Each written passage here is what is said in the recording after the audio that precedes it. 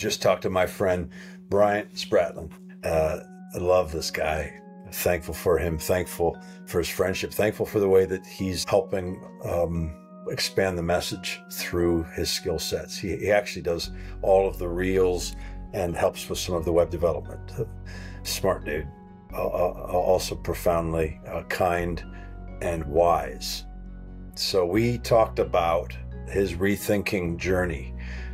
Call it deconstruction, call it repenting. It is a journey of discovering the goodness of God, discovering perfect love, discovering Jesus as perfect theology. We talk about the king and the third option. The third option is union. It is God in Christ reconciling the world to himself. The third option is Jesus saying to his disciples when they ask who sinned, wrong question. The third option is Bryant's through line, if you will. And this is a good conversation. And I told him, we started off like, with, you turn the faucet on.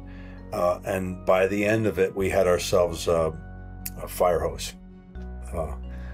Got emotional a couple times. Bryant is a man who understands relational theology, who understands the love of God in the context of family, understands humility and transformation. And so we dive into this third option, this paradigm of it is very good. An invitation to live in the ease of union and to stay connected there. So anyway, I loved this conversation. Thankful for him. We get into some tacos at the end. Yeah, a lot of life on this conversation, and I appreciate Bryant for having it with me. Guys, Rethinking God with Tacos Facebook group is growing. Thankful for all the kind ways in which we connect there and all the life and conversations taking place there. Our Instagram is also Rethinking God with Tacos, where Bryant's reels, he breaks down some of these podcasts for us, helps us put them into sound bites, are available. And we're also on, I think, some other social medias as well. I keep saying TikTok. I think it's happening. I think we are on there. You can sign up for our mailing list at afamilystory.org. You can also give there. We're listener supported and thankful when you partner with us that way. If you have an opportunity to join one of our Zooms, Dale Howie hosts a Zoom a couple times a week, Thursdays and Fridays. You can learn more about it on our Facebook group. That's a good way to connect in community. You can keep up with some of the other Zoom calls that we do through familystory.org, through our mailing list. If you want to leave a review, you can do that on iTunes, Spotify, and YouTube as well. I love doing this podcast. The conversations like the one I had today are revelatory for me and life-giving. And so I'm so very thankful for Bryant and everyone who's on the journey with us. I think you're going to enjoy this conversation I had about the third option with Bryant Spratlin. We're officially recording. We're officially recording, man. It's good to see you, Bryant. You too, man. Bryant Spratlin, man. I'm glad you're here. I'm glad we're about to have this conversation. I met you, 4 years ago? Are we 4 years old in our friendship? Well, I mean, we actually had our first conversation right when you released God is Not in Control. So. Wow. So almost 5 years. Yeah, I think it's even longer than that, wouldn't it? I think it was like 2018 okay, you released it, right? I forget, man. I forget how long they've been out, but yeah, at least 5 years, probably longer than that. Then you're right. Yeah. Man, I remember that conversation vaguely, but then we reconnected a few years ago, and then I've gotten to know you over the last year in a deeper way, and thankful for you, man. I call you a friend. Like, I'm grateful to you. I'm grateful for your wisdom, grateful for your story, grateful for your friendship. And I'm thankful for all the ways that you've shared your expertise as well. But dude, When we talked about doing this, I was really excited to just do an hour where we just talked about the goodness of God together and how you got here. Share a little about yourself. Share a little bit about your story, where you are right now, because it isn't where you were when I met you, and I'm sure Yeah. that'll be part of where we go. Yeah. I had, kind of one of those moments where it's like, I said the prayer when I was like 5, Right. and pretty much really meant it my whole life. And even in high school, like I was preaching and trying to, get people quote unquote saved in high school. Like I didn't care that people thought I was weird. Like I was just going for it. And so, I had like, lots of free ride scholarships to a lot of schools, but I decided to go to Bible college. And it was actually in Bible college where I fell away from the Lord, of all places. So I What went was to your free Rhema. ride for? So I actually could get into just about any school I wanted outside of Ivy League because of my test scores and stuff. And You're so they had smart. all given me scholarship. Yeah. Yeah, you didn't say that part. You Book skipped smart. over the smart I'm book part. smart. Book smart, book smart. Okay, so you go to Rhema. Okay. Yep. I went to Rhema, and that's where I actually more so fell away from the Lord for a few years, in Bible college of all places. Yeah. But then I connected with a group and moved to Pensacola, Florida to start a church, and became a pastor there, was on staff doing young adult ministry, small group ministry, a little bit of inner healing ministry. It was kind of a separate thing, but me and another guy used to travel and do that. And then kind of started on the rethinking God journey. And that ended up kind of costing me some of those places of ministry. Yeah. And so that's when we reconnected even more, because I know you had that similar story of kind of having to leave a church. And so me and my wife, we picked up and moved back to her hometown, to the middle of nowhere. So I see more cows on a day-to-day basis than I do people. And we're in the middle of nowhere, and, ministry Florida. looks like, yeah, and we're still in Florida. So we're in a little small town called Jasper, Florida. And ministry, for the most part, looks like to my 7-year-old and 4-year-old and my wife currently. That's what ministry consists of really in this season. Can I, dude? I'll say this right off the bat, though. Boy, if we could reset our understanding of ministry at that place, I think Yeah. we'd be a whole lot better off. My dad, early on, had the call of God, and was the guy that the church wanted to pastor, but he wasn't a good husband. He was absent. He was better at pastoring the people than he was his family, and thankfully, my mom was feisty enough to let him know that this wasn't going to Yeah. pass.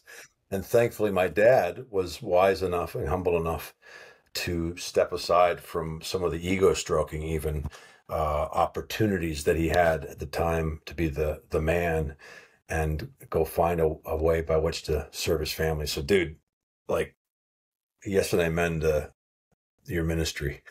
Yeah. But- Yeah. It's great. It's actually Yeah. your book that got me here, that's where part of Yeah. it started. It's your book got me here. Well, I was going to say, because the first time we talked, you were reading God is Not in Control, and I guess it landed. But I remember, like, almost, didn't at one point, didn't I apologize to you? Yeah, when we were first talking, like, I'm sorry that you're going through all this, whenever the kind of the separation from the kind of current ministry Yeah. role had to change.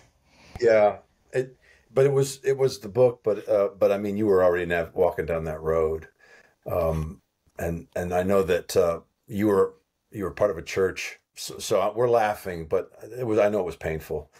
Oh, yeah. I know that season was tough, and we talked a little bit. That was when I was getting to know you, the first few conversations. But that's why I was apologizing, because God is Not in Control resonated in ways that wasn't helping folks connect with you. That's maybe a nice way of saying it. But Yeah. so you said something before we got on about how you how you process, how you learn. And Yeah. you preached a message at your church that reminded me of how you process. Like you were coming into something, you preached the king of the third option. And I think this was probably what got you in trouble too, right?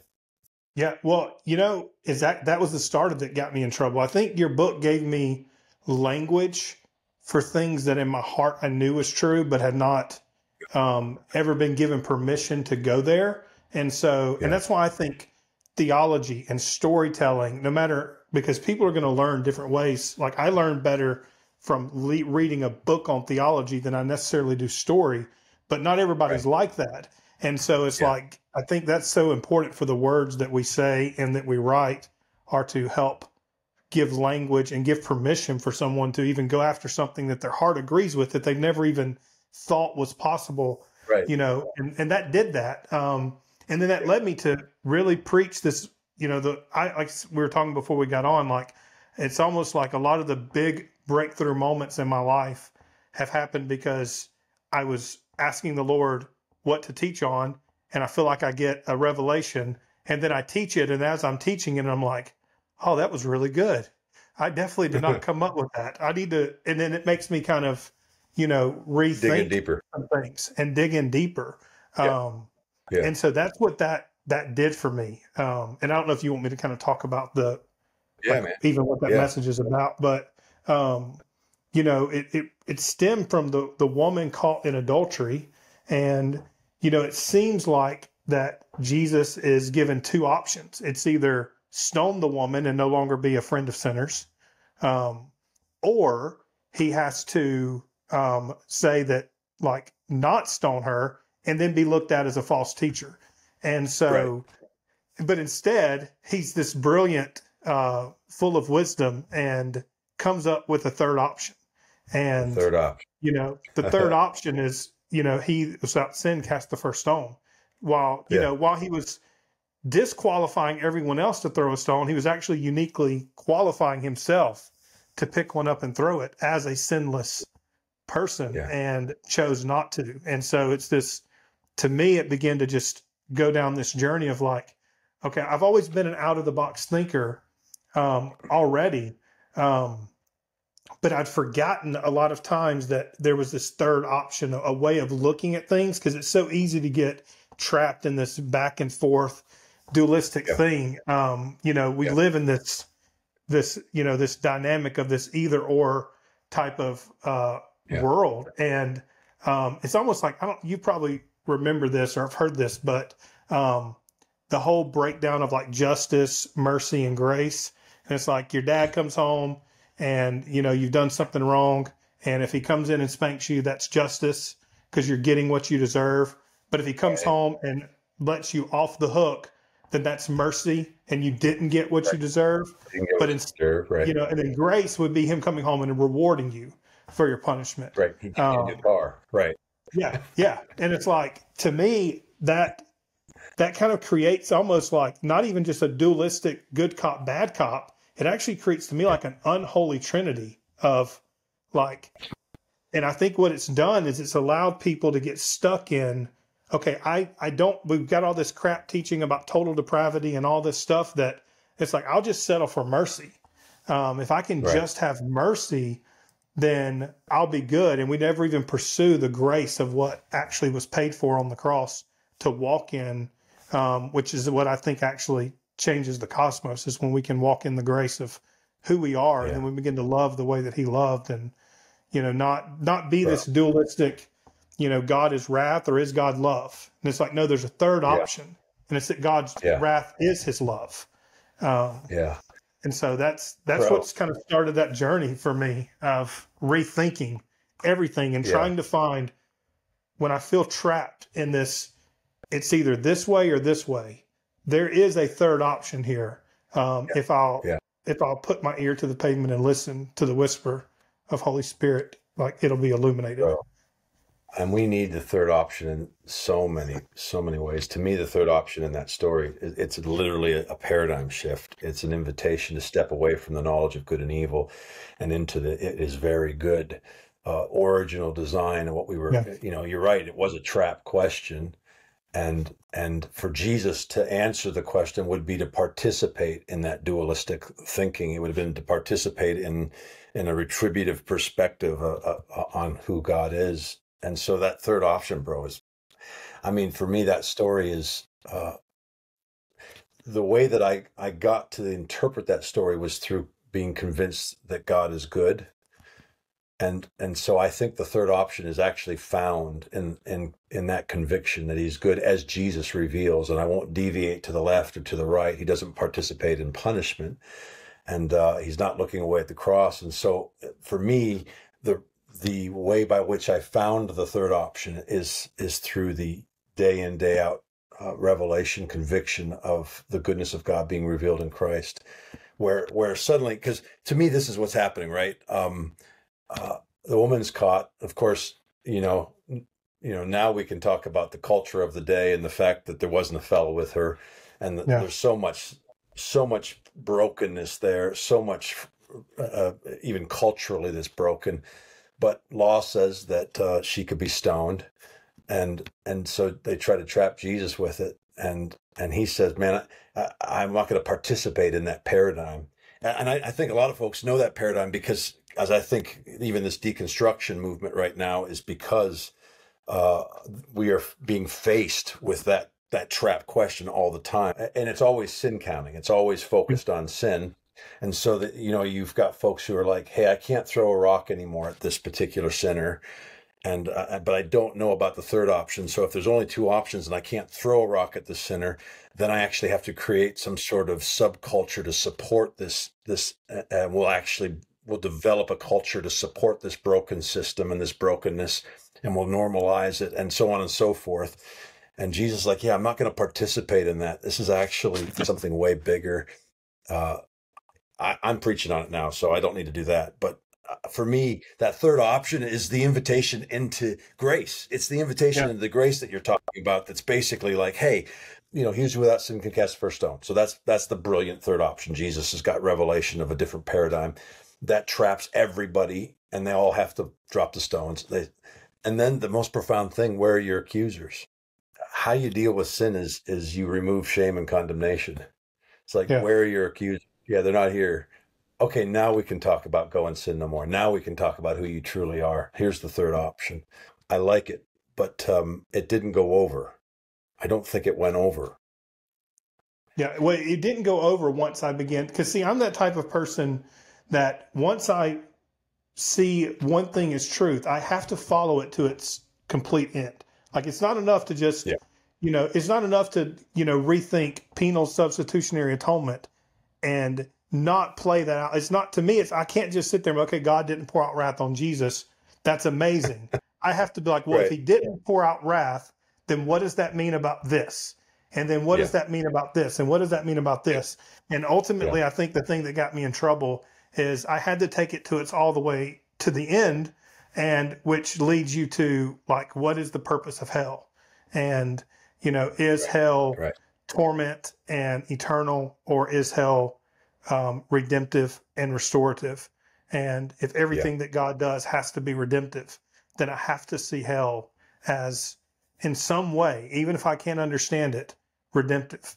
And then that, to me, makes all the mental gymnastics that you have to do with Old Testament and New Testament, like, knowing that through line that God is good no matter what, that there's not a trace of darkness in him, just allows me, it's no more gymnastics of, well, how do I account for God doesn't change, but he looks different in the Old Testament?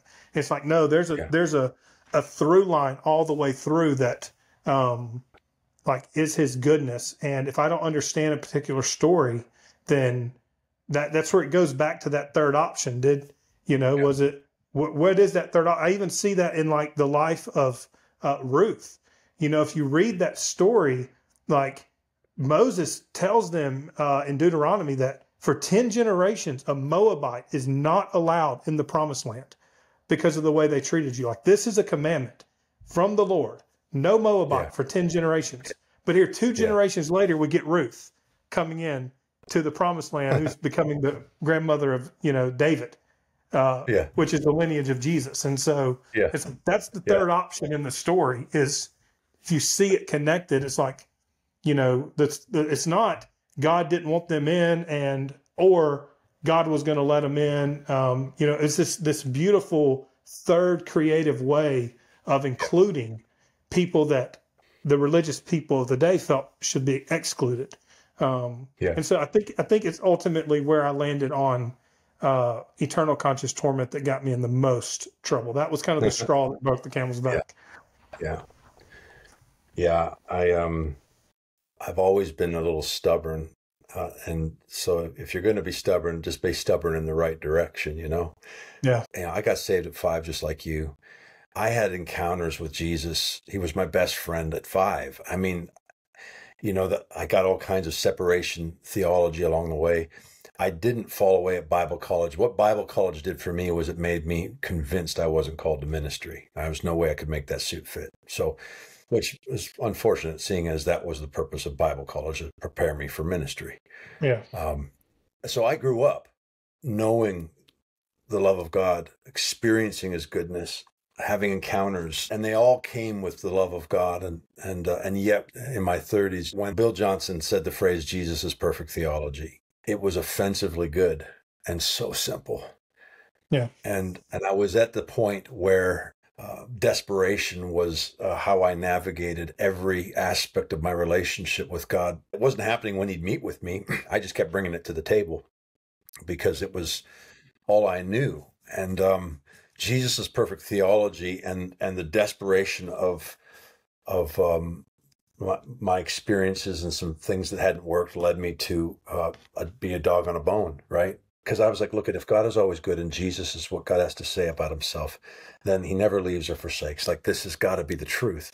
But there's this one time where the Father looks away. Like, I had just been raised with the belief that he can't look upon sin. And, so he has to look away from Jesus at the cross. And I remember when I discovered Psalm 22 and the prophetic act that was happening, and the fact that Jesus was quoting this Davidic psalm that's prophetic in nature, walks you through finally coming to the conclusion of, in my day of trouble, he did not turn his face from me. I remember when I saw that, the writing was on the wall that eventually I would break down a punitive understanding of hell. Like, it was there that I would rethink evangelism. I would rethink, because everything up till that point was built on the foundation of separation. Yeah. And that was the last thing that removed. There is no separation in the Godhead. There is no separation between him and myself. And if that is true, then he truly is good. And now I can trust him in all things. And then, like the dog on a bone, that led me down lots of roads. And finally, to you, was I a year or two ahead? Had we been kicked out at that point when we talked? Oh, yeah. Yeah, I think you had been kicked out a couple years ahead of me. Yeah. So I was able to go, dude, that sucks. Yeah. With a smile on my face, but not because it was funny, but because it was over the same subject. Dude, you said the wrath of God. You described the wrath of God in a way that I'd love you to break down, if you can, if you're comfortable with it. Yeah. Yeah. Because that was the subject, right? Yeah. It's like we always have to feel like this need to balance God. Like, I even saw this thing like floating around the other day on social media, like, yes, God is love, but God is absolutely holy. And it's this, God's love, but he's absolutely holy. And I'm like, man, to even subtly like transpose holiness above love as if they could be separated. Yes, God is merciful, but he's also a judge.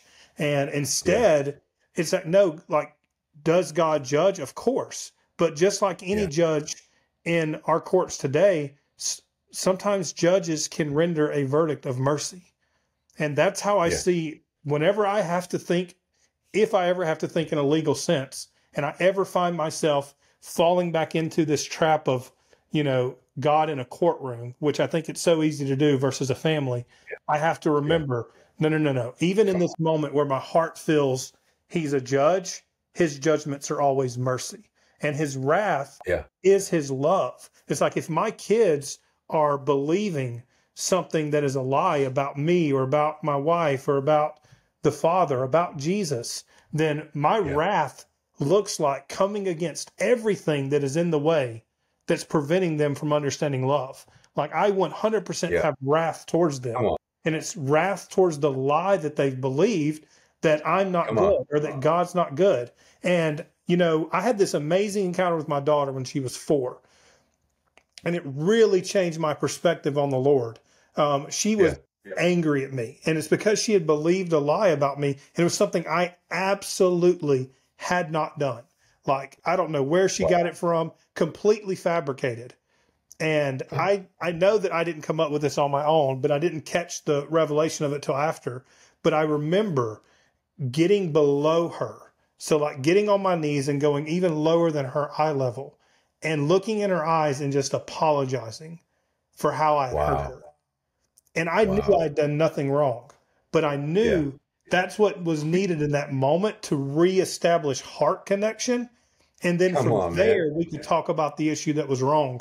And I'm like, if I would do that as a father, then why would I not think God would do that? And so I see that all throughout even scripture, my own life, like God stooping even below us to lock eyes with us, to be like, I am really sorry for how I hurt you in this and this and this, even knowing that he's not the one that did it, but knowing that even in the admission that he did do it in that moment can reestablish that heart connection so that now I can actually hear the truth of the matter. But until that connection is restored, I can't even hear the truth of the matter.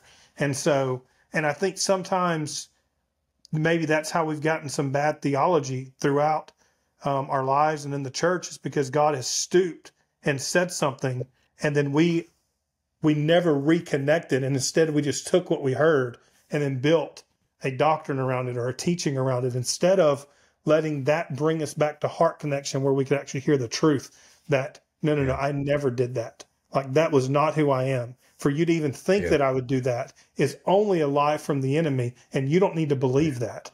And now, instead, we've kind of built all these doctrines, I think, and, you know, maybe that's not how, I'm sure, you know, whether you believe in Satan or the enemy, and I'm sure it comes in all kinds of ways, but that's just what I think about, like, man, how much bad theology has come in because, like, the Lord stooped and told us something that we then just broke connection with and never followed back up to hear.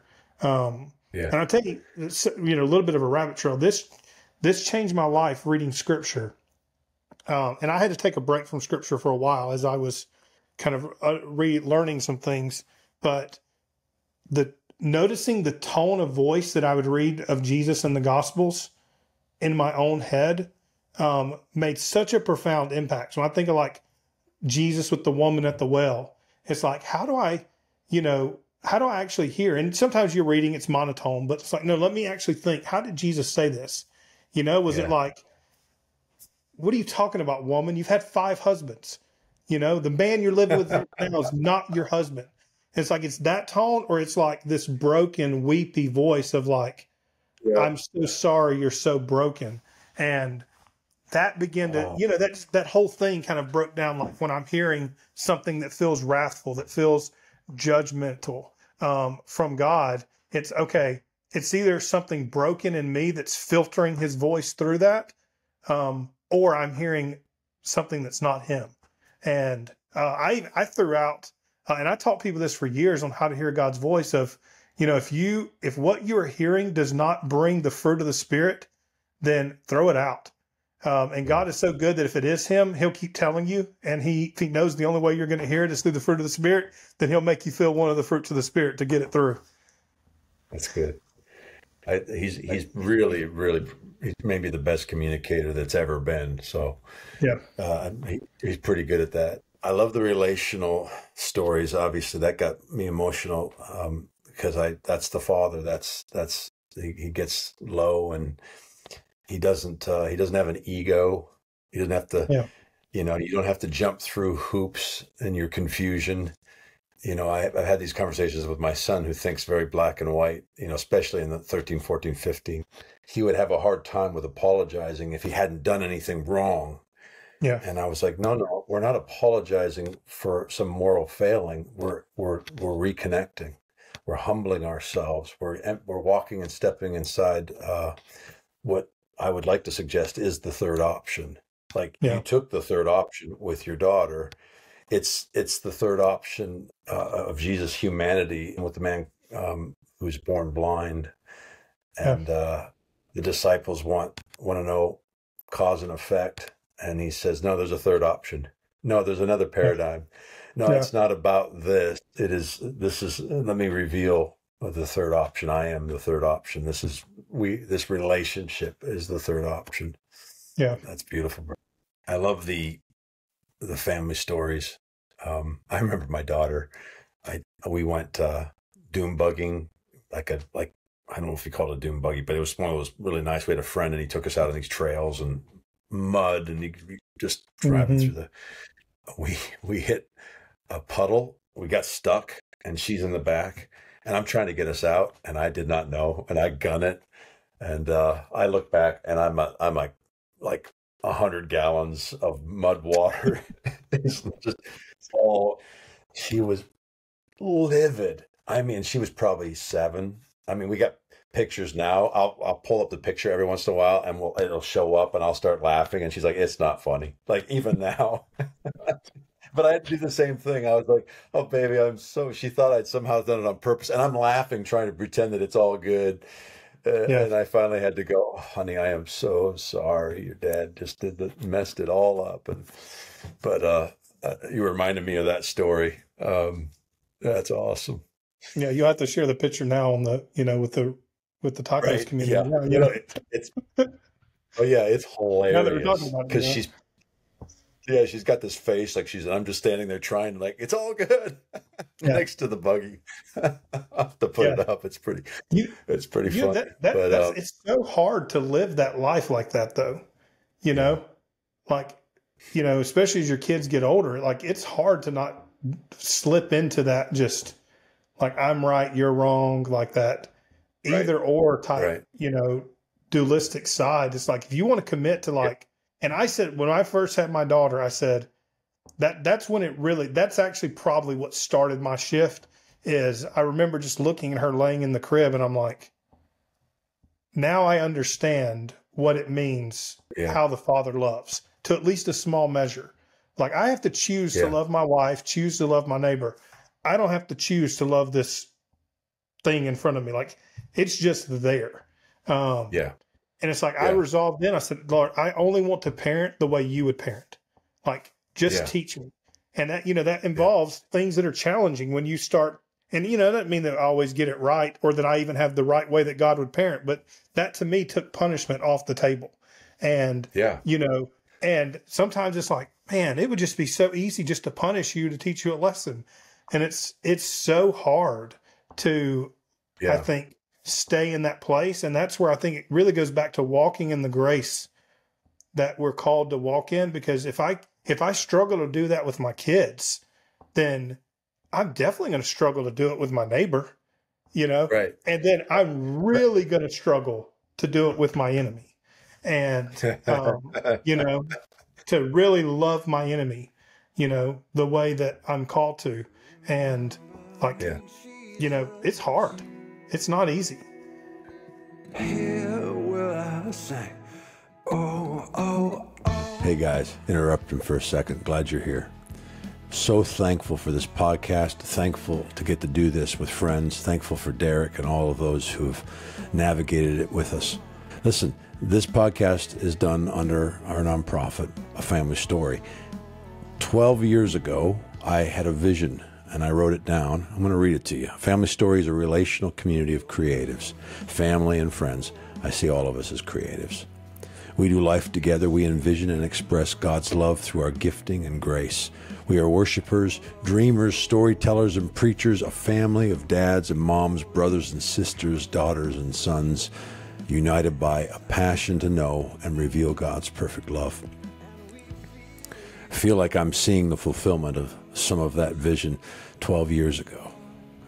The mandate on A Family Story was to create media content catalytic for an encounter with the love of God. afamilystory.org is our website. I encourage you to go there. There's a whole lot of media content there. There's books and articles. There's films, some music, and this podcast. That's the home of Rethinking God with Tacos, which is pretty dang cool. It's been life-giving, as I said, the community around it, the community of creatives, of family and friends that's growing. It's blown me away. And so I'm thankful. I'm thankful for all the relationships, connections, and I'm thankful for all those who've given. Rethinking God with Tacos is listener supported. If you'd like to support us, you can go to familystory.org. Again, we're a nonprofit. And I would encourage you to join us on our Facebook group. Follow us on Instagram, all the socials. If you're curious how to find me on the socials, it's at Jason Clark Is. Otherwise, like, share, write a review on iTunes or Spotify. Tell your mom. We really are loving doing this, and I'm so thankful for everyone here. All right, it's time to get back to the podcast.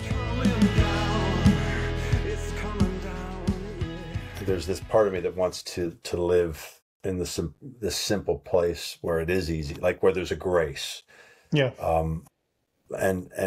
So it's the what I believe about who he is, will determine everything about how I believe about who I am, how I interact with you, and how I interact with my kids. And, because for my kids, I mean, yeah, I'm teaching you obedience. Yeah, I'm teaching you principles, but more I'm speaking to your identity. Like, I want to be the guy that says, this is who you really are. Like, you're not, I've told the story many times, but, my daughter gets caught in a lie. My goal is that she'd understand the consequences of lying. Sure, but only because the consequences of lying is that it cuts you off from trust. It cuts you off from connection. It cuts you off from being able to live a holistic life.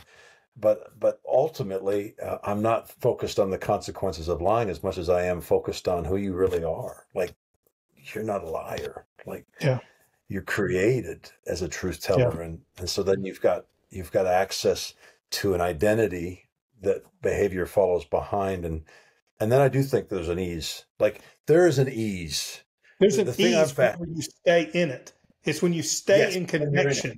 When you're in when you stay connected. Let me clarify. I don't mean it. I mean, it's hard. It's not hard to stay in it. It's hard to make sure you stay connected, because when you're connected, it's easy. It's so easy. And we've trained our kids. I'm actually very thankful that the Lord had me rethink, deconstruct, whatever word you want, while my kids were still so young, because I can see people in this journey that, rethought God when their kids were 7, 8, 9, 10, and seeing some of that struggle there in their kids. And it's like, my daughter now, it's like going back to what you're talking about, like, when it's not about necessarily teaching her, like, don't lie because of where, like, the consequences and things like that. Right. Like, we've instilled in her, like, now when she lies and she gets caught, getting a piece of candy, having that extra chocolate milk when she wasn't supposed to, she's like, I know Spratlins don't do that. And it's because we told her, like that's, it's like, I don't even have to tell her now. I'm like, baby, you know why we don't do that. And she's like, yeah, Spratlins don't do that. And I'm a Spratlin. And, it's like, she's now in school now. She's in first grade and she's in public school, so, she's picking up all kinds of things that, 6, 7-year-old is not ready for. And she comes home and, she asks me about it.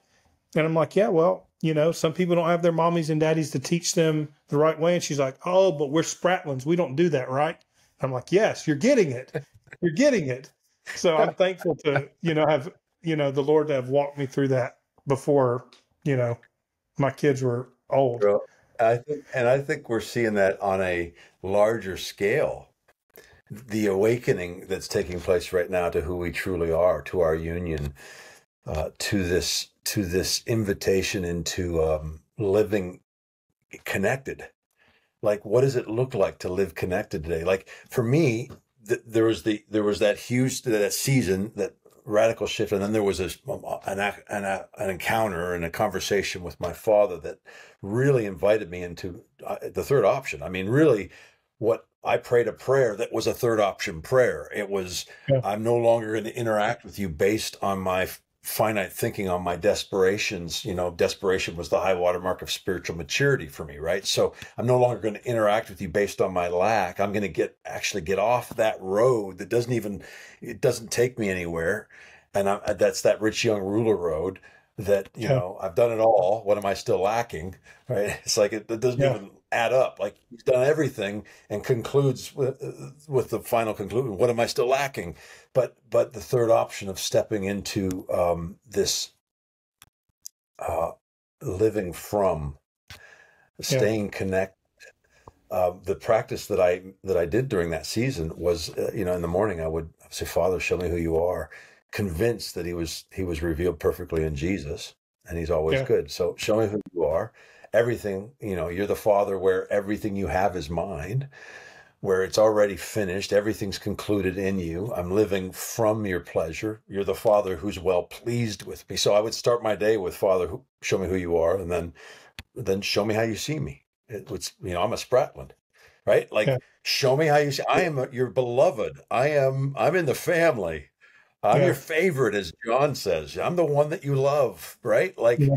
Like how do I live there in that connection? And now show me how you see the world. Now let's take on the day now. And that was where I learned what I'm talking about with the ease to stay connected. That was when I first prayed that prayer, I would pray it 100 times a day. And until it became more even an internalized reality that was a consistent, almost like you're praying in the spirit in that way. Not that Yeah. I live there all the time, Yeah. but Well, I had a similar thing happen. Like I got my theology right first, but it had not yeah, changed the way that I was relating to one another, which that's the problem. yeah, Like I can have all the best thoughts about God, but if it's not yeah, impacting this relational connection, then it's just yeah, dung, right, and it right, was actually during the height of COVID, COVID, March 2020, and it was around December. Like I had really kind of gone, I didn't realize it, but into a dark place of like, I'm kind of anti-establishment. Anyway, you tell me something to do, like I'm going to buck against it. It's like my wife knows that about me. If she wants me to do something, don't tell me to do it. Make me think it's my idea. I'm working on it. But I remember we were you heard it as it came out of your mouth. You're like, no, yeah, I'm working on it. I'm working. yeah, yeah. We were visiting my in-laws, which is actually where we live now on this property. Yeah, But yeah, we were at Christmas, and I've got two young kids, and I'd just been able to start walking again from a bad car accident, and somehow there was going to be like this hour and a half window where I was all alone. My kids were napping, and I'm like, I'm going to just go read a book. And, for people maybe in the charismatic movement, that's Pentecostal, they'll understand what I'm about to say. But I had just this feeling that the Lord wanted to encounter me. And it's like, yeah, oh boy, okay. yeah, So I'm like, I'm just, yeah. we're out in the middle of nowhere. I hop on, the Kubota and drive it out to the middle of the field. It's actually where we got married. Like I can see the tree that we got married under. And so I don't know. Okay, I just went to that spot, and that's cool. I felt like my life had just got filleted in that moment. Like not a harsh rebuke, but a rebuke so much that it changed the very fiber of my being. And it was all around like how I'm treating, like you think you've got good theology, but look how you're treating. You refuse to wear a mask, and you're like, when other Wow. people are actually in fear, like, who are Yeah, you? Like, yeah, you are not yeah. operating like a son of God. Like you are not acting Oh, as a Spratlin right now. And right. so, and I told my wife for years, I've said, like, that's the day I got saved, because that was the Bro, day that it actually changed. And I mean, it come was like, on. you know, a, even like 3 months later, my wife's like, you're not the same person anymore. Come on. And like, that's where the theology began to meet that thing. And so to Yeah, me, that prayer that kind of came out in that moment was actually, are you awake? Like, that's what I felt like yeah, the Lord was saying to me. Are you awake to this present moment where I want to invite you to encounter my love, so that you can invite others to encounter my love in their interaction with you?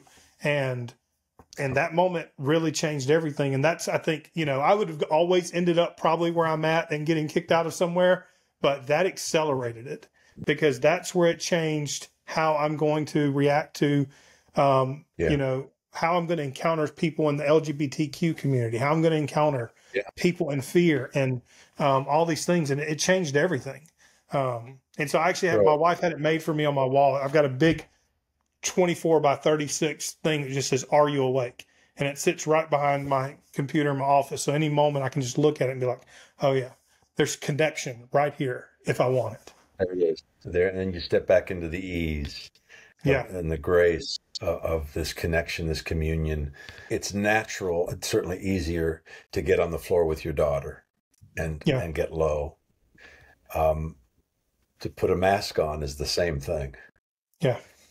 For me, when you find that love is a circle, right? We grew up in dualism. We grew up in hierarchy. I've used this analogy before, but I love the phrase, Jesus said, "The last shall be first, the first shall be last."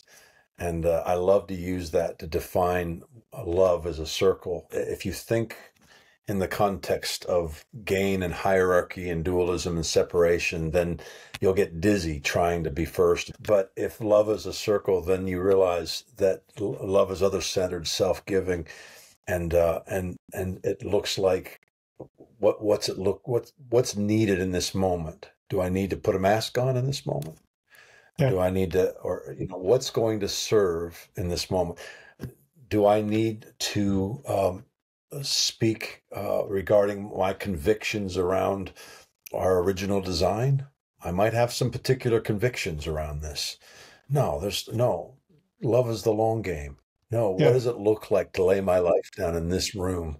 What does it look like to love whoever's in the room in the capacity of my Heavenly Father? I mean, bro, that's the ease. That's the thing that I'm fascinated by, that I'm like there's a liberty in that too, right? Because once upon a time you had to, you weren't wearing the mask because, I don't know if this is controversial or not, but you could make an argument anyway that the mask wasn't necessary, but the mask wasn't the point. Yeah. The point was, what does love look like in this moment? Yeah. Oh, great. I hope I just didn't get us kicked out of something else, man. Yeah. And that's why I would love these people, the people that are deconstructing, like, when we're in the religious system, it's my enemy is the world per se. And then I feel like, though, with this deconstruction movement, the thing that concerns me with it is that now it's almost like we've moved to the side where it's easy to love the world and it's difficult to lay down my life and love the religious, the system that I came out of. Sure. And like, that's where it's like, now, like, I've just traded places, though. I still have an enemy that's hard to love. And I may be on the side of the side that, it looks like Jesus was on, because he loved the world and is always attacking the Pharisees. But to me, it's like we've just shifted our enemy.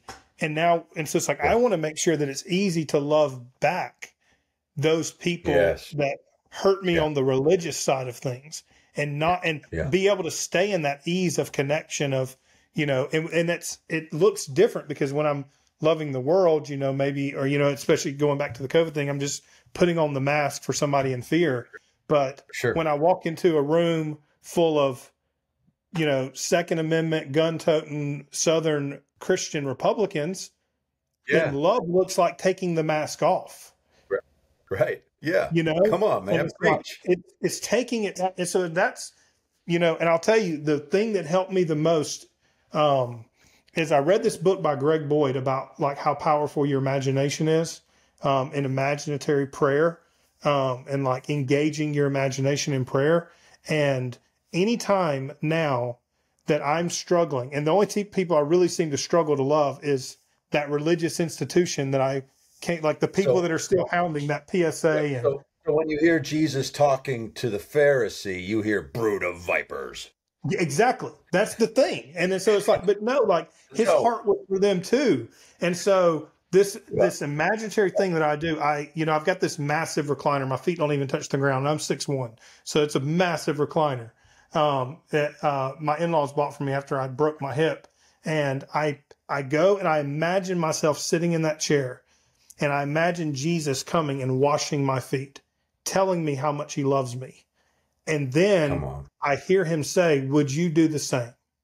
And then I take his place and I put that person that I'm struggling to love in my chair and I wash their feet. And now sometimes it may take me an hour to move from my chair down to my knees to wash their feet, but I've never gotten up from that moment and still struggled to connect in love with the person that I hated. And I even feel like I have to do that now with some of these, different celebrity ministers, or things that like they have a huge following and they post something on social media and I get angry. I'm like, okay, no. Let me take them to my chair and wash their feet. And that to me allows me now to connect with the other side that I came from. I don't want to be the younger brother that goes into the house and is glad that the older brother stays out because I never liked him anyway. It's like, no, I want my older brother in too. Yeah. Everyone's in the party, man. That's I have this saying every once in a while, I think I've said on the podcast, but if there's anyone that's caused me to have to, I use the phrase, I need to go braid a whip. Yeah. And that's me going, oh man, I'm getting a little hot. And it almost always happens with those with the folks that are speaking in the name of God in ways that I'm pretty sure he doesn't speak. But preaching separation. That's when I pretty much I get upset and I need to go braid a whip. But the point I'm making is what you're talking about. I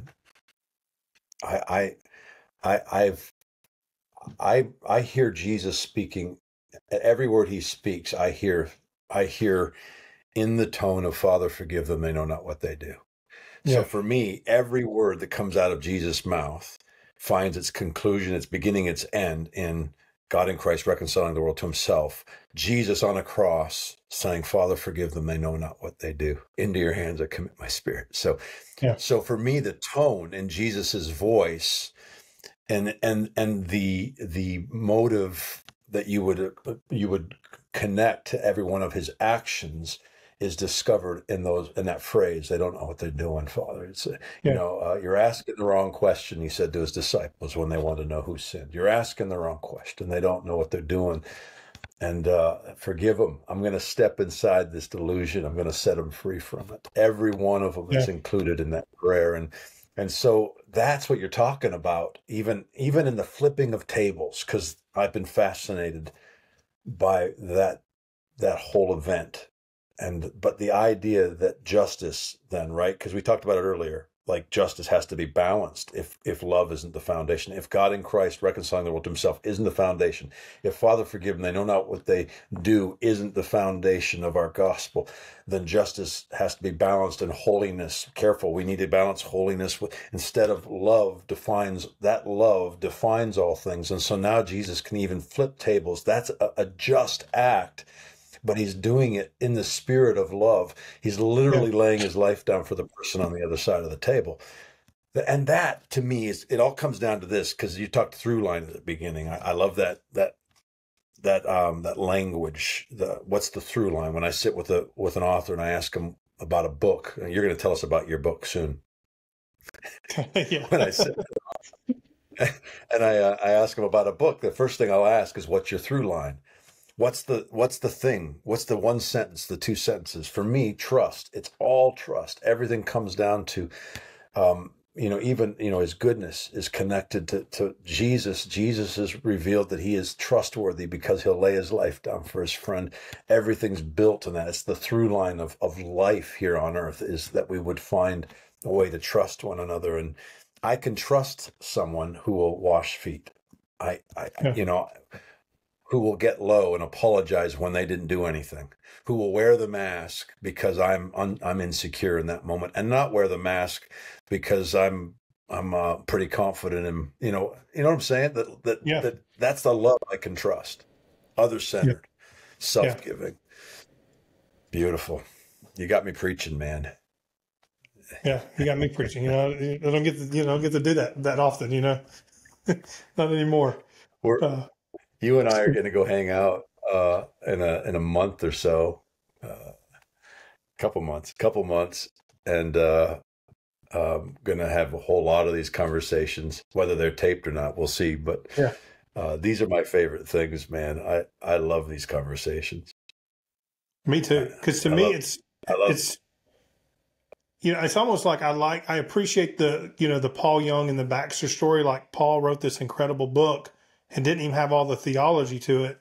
And my heart's the opposite. Like, it's like, I want to see the theology set right, but then how do yeah we bridge that to transforming our neighborhoods? yeah Because it doesn't do yeah any good to have good yeah theology that's not transforming. At that point, it's just yeah theology and it's not the gospel.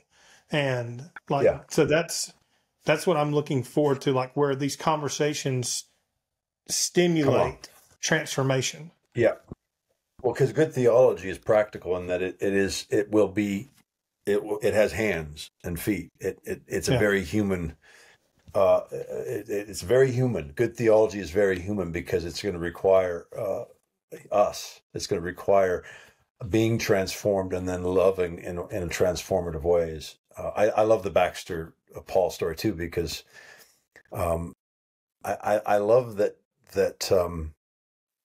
Well, I love all the ways that we learn. So as a communicator and as a writer, and I've helped people write their memoirs. One of the things you have to learn how they learn, and then you learn from them. So I love that aspect of it. I love that Paul discovered, because for me my journey is probably similar to Paul, not necessarily experiences, but that I knew here that I'd been figuring out how to steward a burning, that I'm a relational thinker in that respect. So are you, but that I was stewarding something here that I knew was true, and then I had to go out and get the language for it. And I'm so thankful for the Baxters and the Jerzaks who don't just give you the language, they give you the historical context. They'll take you back to the early church. They'll walk you through how we stepped away from some of these foundational truths that Jesus revealed. And I feel like we're in a space where right now experience and language and learning are merging, and there is an awakening. There Yeah. is. We are. What's the poster or the what is the sign? What is the phrase on your wall? Oh, are you awake? Are you awake? Yeah. I think we're in a season where are you awake? Where that's the question. Yeah. Where there's a yes and amen. I'm going back to that ease. Yeah. When I say ease, I'm basically saying it's not complicated. He loves Yeah. us, Yeah. and we've complicated it. We've Yeah. we've got all these hoops and all these Yeah. lines and all these So many ways by buts. which he. Yeah, So but many yeah, but buts. yeah. Yeah, but so many buts. Oh, there's no buts. It's just good. Yeah. Yeah. And it's even one that I think that common thing I always hear, well, how do you know that your goodness, like what if God's goodness looks different than yours and that your whole foundation is off because you think you understand what good looks like? Um, Yeah, yeah, and it's like, well, because I'm made in his image. So if I can't, yeah. if whenever I'm operating as a child of God, if I don't understand goodness, then I can't be made in his image. And I think you can come back to the fruits of the spirit. I mean, we can get Yeah. a real good sense of, the goodness of God. I think we innately know, we Yeah. know what love is. And But it's scary. before we move on, yeah. Well, It's there you go. You set me up. Go ahead. No, you go ahead. It's scary. It's scary because you don't know, people don't want to be wrong. No, and by the way, that gives you a lot of grace for the journey you were on, in which you're rethinking hell, Yeah. and you can appreciate that's scary. That is a scary thing. And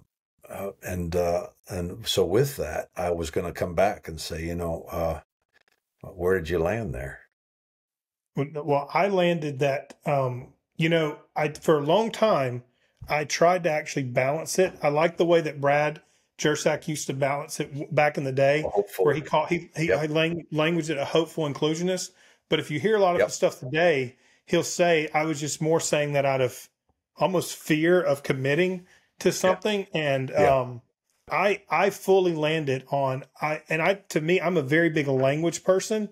So to me, language is so important, and I don't want to identify with words that have so much negative connotation to it. So I wouldn't use a word maybe like universalist, because whenever I say universalist, so many people think so many different things. So where I landed was apokatastasis.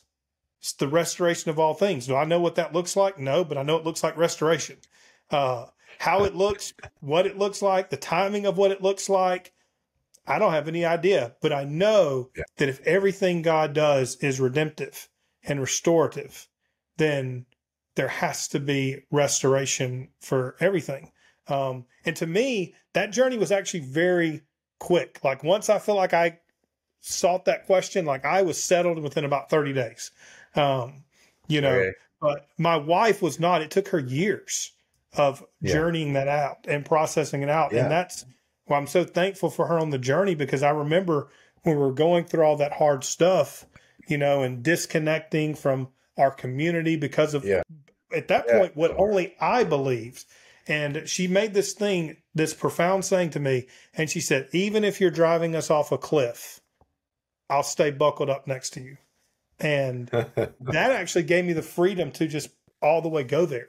Because I knew that she was never going to leave. And what she didn't even know is that in that moment, she's thinking she's being a good wife, but she's actually being Jesus. And it's like, no, I will never leave you. Even when you go off, I'm not leaving.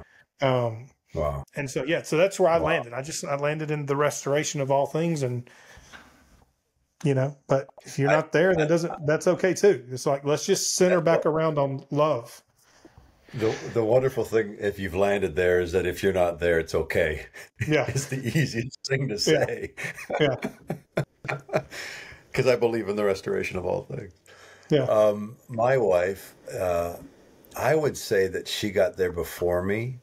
I love that story. I would say she got there before me, but that she didn't need any language around it. For her, family has always been how we would navigate the nature of God. And so,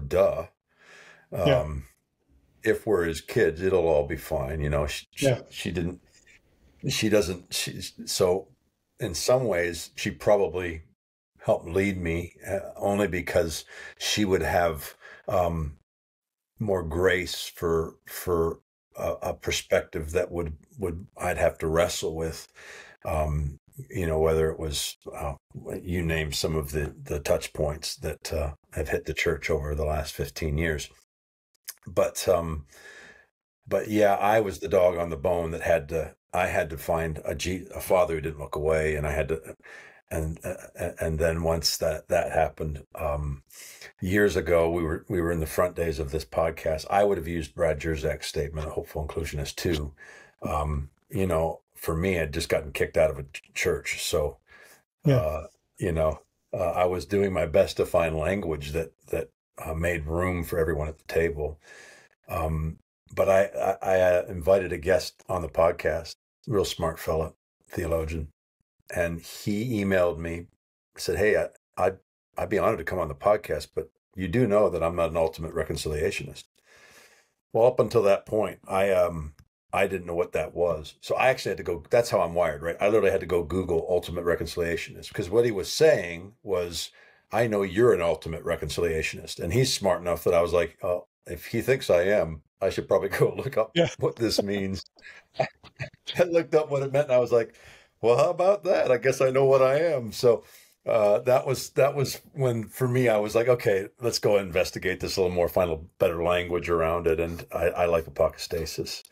And I like the liberty and the grace afforded me to navigate every road from that foundation, because it does allow me to love to me in the most authentic ways. So, I think you're onto something, is what I'm saying. Yeah, it's been a great journey. I wouldn't trade it. I wouldn't trade it. And the beauty of Jesus, that even though we had all that pain and the disconnection from community, that the main source of that pain there's been reconciliation, and there's been a coming back to the table, that we can come to the table as family. We may not can do ministry together because we have different ideas of what ministry looks like, and foundational belief. I mean, I can do ministry with anybody, but not everybody can do ministry with me. We can come back to the table and have a meal. So there's, and I know that can't be everybody's story, but I'm thankful that it can be ours. Yeah, I am too. I'm thankful because we have that phrase, family is the long game. And when I say it, I'm hopeful that it happens in my lifetime, but I'm not just speaking to that. I'm speaking to the long game of love that is before and after this brief window of time that I'm here. But I do think, again, if you've got the views that we're leaning into, even there, I think there's a restoration taking place. That whether you discover it, in the next years or on the other side, I think it's a beautiful thing. And the same with us. We've got some folks that I feel the same way. I'm like, I can do ministry with anyone. Yeah. But that's not always how others feel about me. So, bro, this is it, man. This is it. This is the best stuff right here. Just talking with my friend, breaking down the love of God. I was hearing stories I didn't know. I'm looking forward to getting to hear more stories in the next couple of months. But I love what you shared about. I'd say the phrase again. Awaken. Yeah. Are you awake? Are you awake? Are you awake? I love that. Yeah. And it really stems from, like, this is the only moment that I can actually feel the love of God is in my present moment right now. Like, because that's the only moment that I'm alive in, and it's like, am I awake to that present love reality right now? Come on. That's it. Are you awake? So we haven't done tacos, and that's, the drill, guys, just so you know, Bryant has been helping me with some of the technical stuff. He's brilliant in that area and helping me put together reels. So I'm curious, while we were talking, if you were like, okay, that I just said that's going to be the sound bite. I actually thought about that before, and I'm like, gosh, that'd be so hard to edit your own self, talking for reels.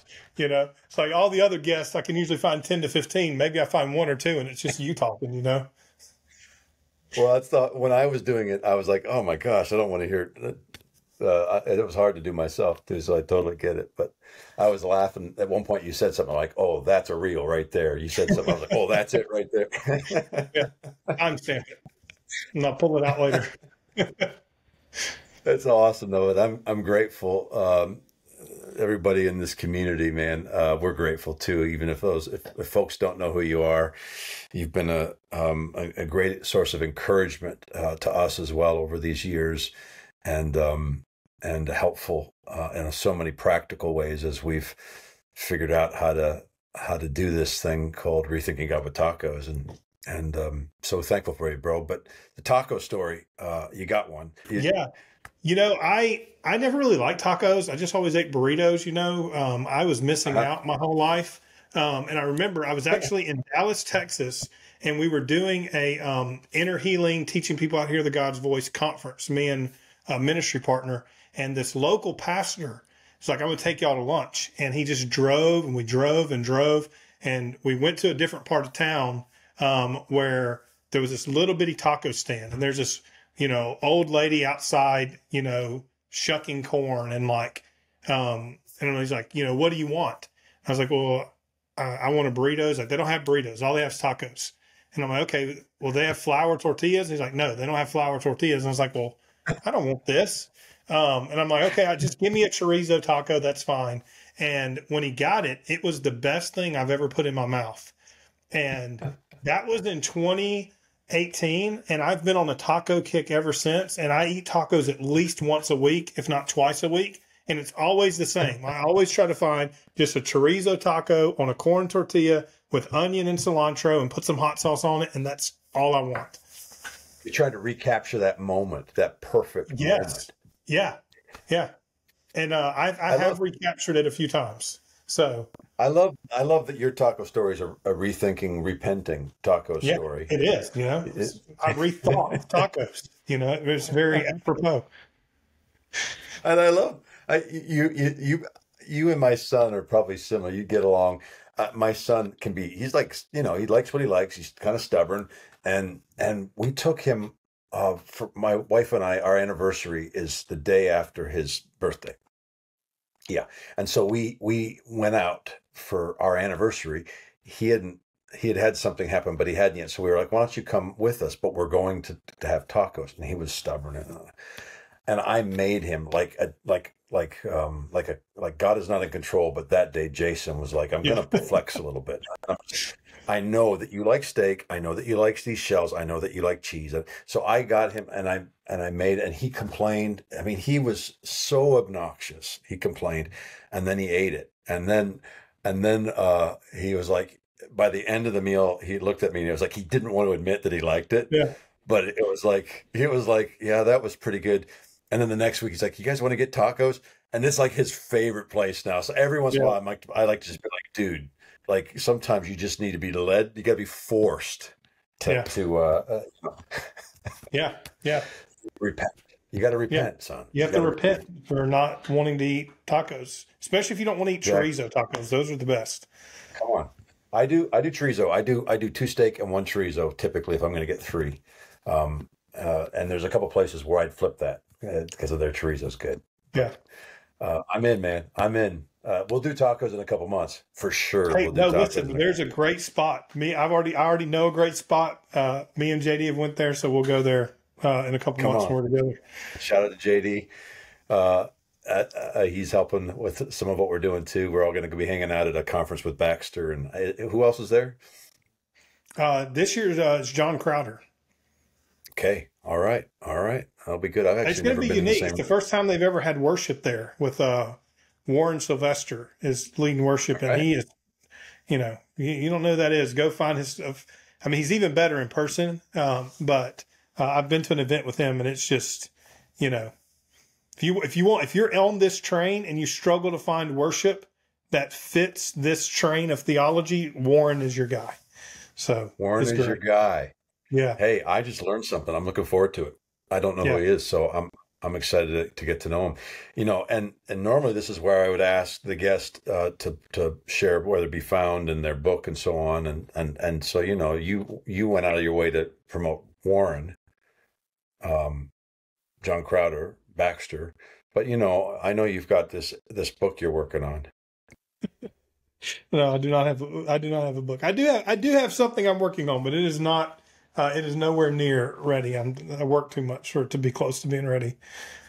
I'm teasing him a little bit because he was joking about how he was going to put a book together for this call, but I am now curious. I pushed enough to find out you're working on something, which has got me curious. Yeah, but, it's actually just a long poem for my daughter. It's about 10 pages of a poem, and it's basically the same stanza over and over of something she did wrong, something she did right, or reverse, something she did right, something she did wrong, ended with my beloved daughter in whom I'm well pleased.